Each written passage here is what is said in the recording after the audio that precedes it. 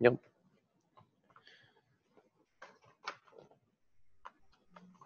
So we have our what's this? Dilute standard NaOH. Right. You can tell me. I will be typing because I still have the answer on my written sheet. So we have our 50 mils of sodium hydroxide. Perfect. NaOH, and we also have 50 mils of 2 molar. Nice. What is that? CH3OH. Is that literally acetic acid as well? Okay, they're both acetic acid. Yeah. Well, hopefully we've got the constant molar for this as well. Okay, and we have.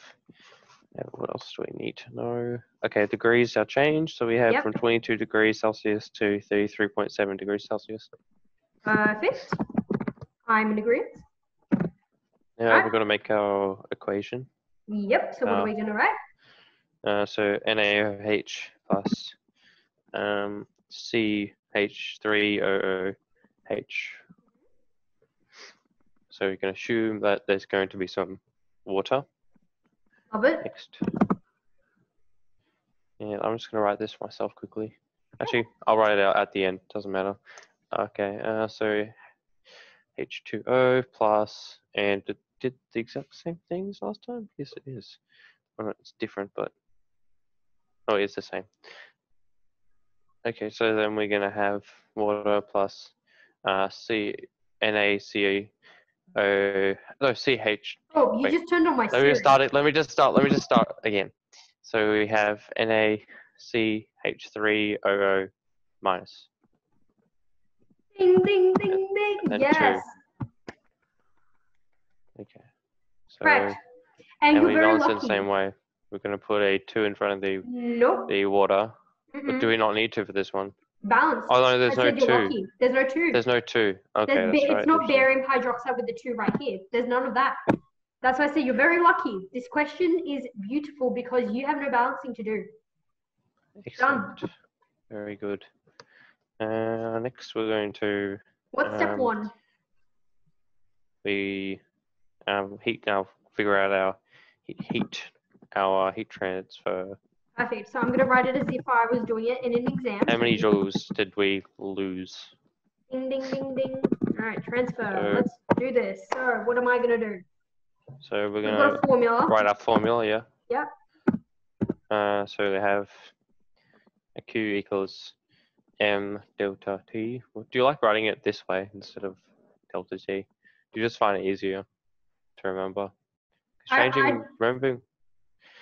Sure, I can write delta T if you want. Because like writing delta T. Like, but I can't write delta T. Like I can't find delta, the symbol on this. I can find yeah, of course. But I don't have it on this. But I can just do this. All right. Yep. So let's do this. We can do this. I just remember delta always meaning change. Yep. And then just whatever it's put next to is changing. Correct. That is correct. So now we're going to find out what our temperature find out our mass of whatever it is. So our mass is 100 milliliters. Yep, I'm agreed. Do we want to put that in? Do you want to put that? We could put that in liters if we wanted to. This step you don't. You don't have. You don't have to. Okay. Next, we've got our specific heat capacity of our water. Yep, perfect. Check. Then we got our change in temperature, which is from 22 to 33.7. And we get, let me see. I've got it on my piece of paper, and I'm waiting. Times 4.18.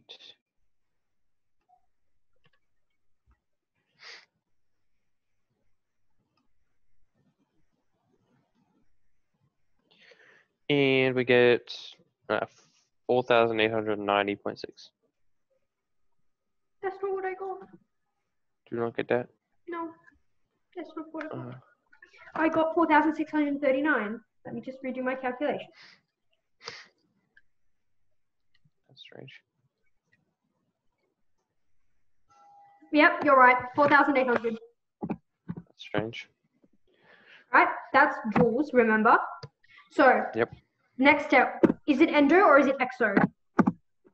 It is a endo, so we have gained some Really? energy. We have, yes. Yes, let's It's not a look at it. minus. Next step, we're going to. No. I'm looking at your question right here. You went from 22 to 33, so it's not endo. Oh, but why have we?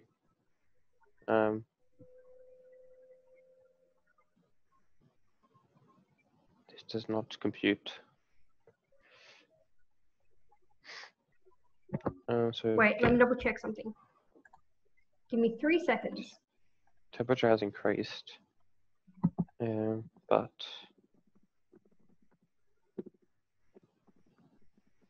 that's strange.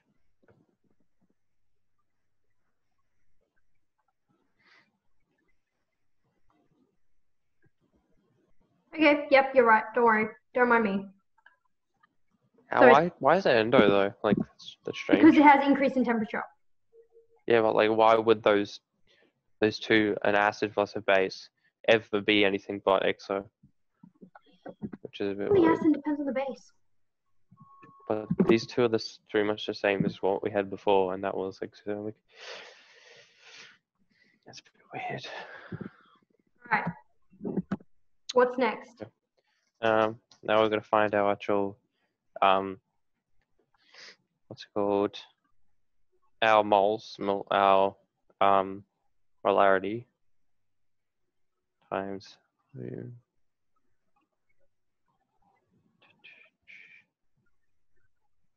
Wait. I'm just reading my textbook quickly, and it says that if you're increasing in temperature, your Q is still going to be negative.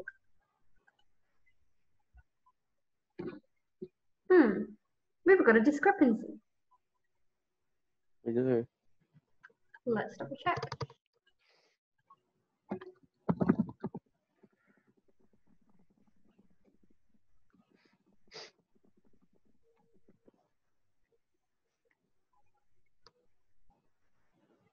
Yep, so it's endothermic. Interesting.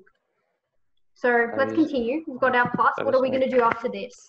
We need our molarity. So Step 2. so we have Okay. a number. We want to figure out a number of moles. So how are we going to do that? We're gonna find get our molarity times our volume.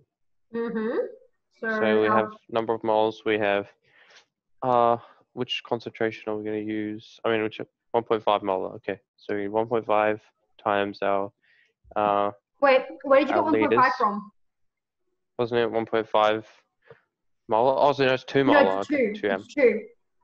Okay, yep. 2 moles. Yep, 2 moles times our volume. Yep.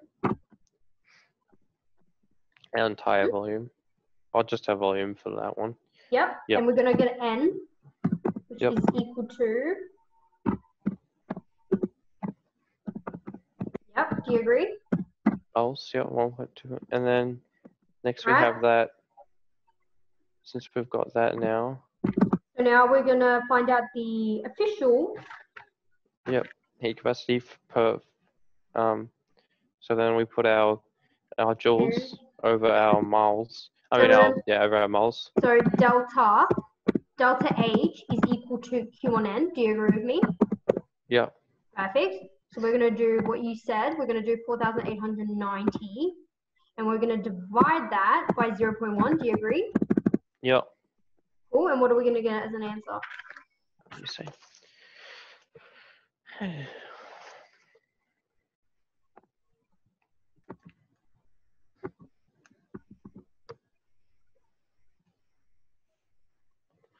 48,900. Perfect. And remember, that's joules. So step 4, Joules.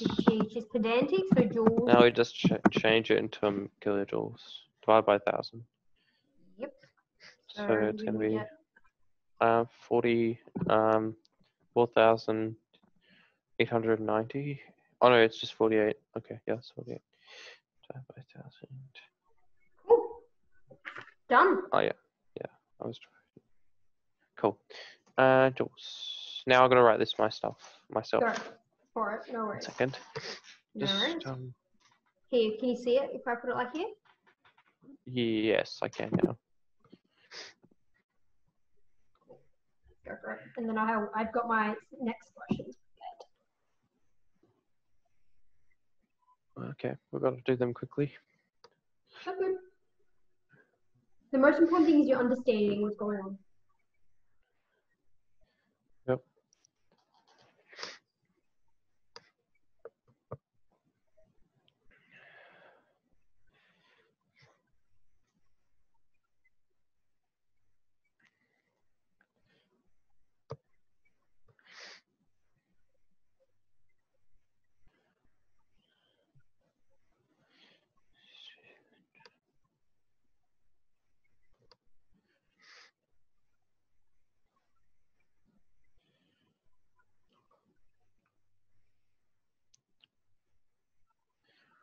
Is there models to describe what acids and bases look like structurally?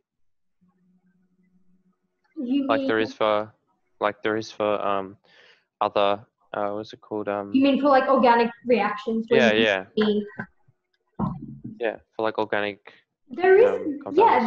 there is definitely a reaction for what happens there. There are models. Do you know those little stick figures with balls that you get to play with for organic? Yeah.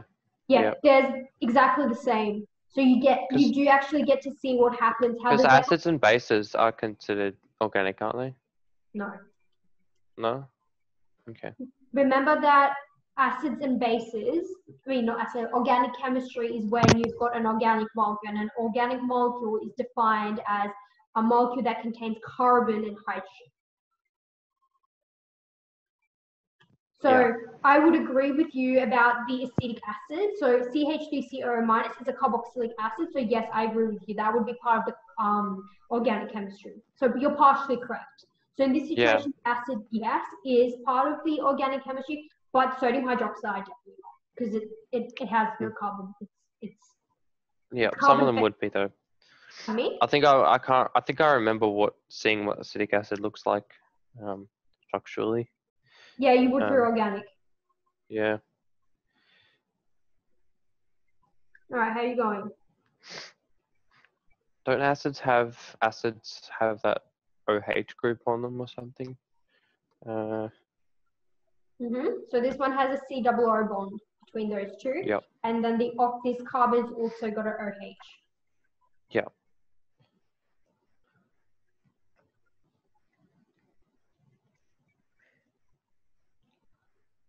All right, you ready? Nearly. This takes. Okay.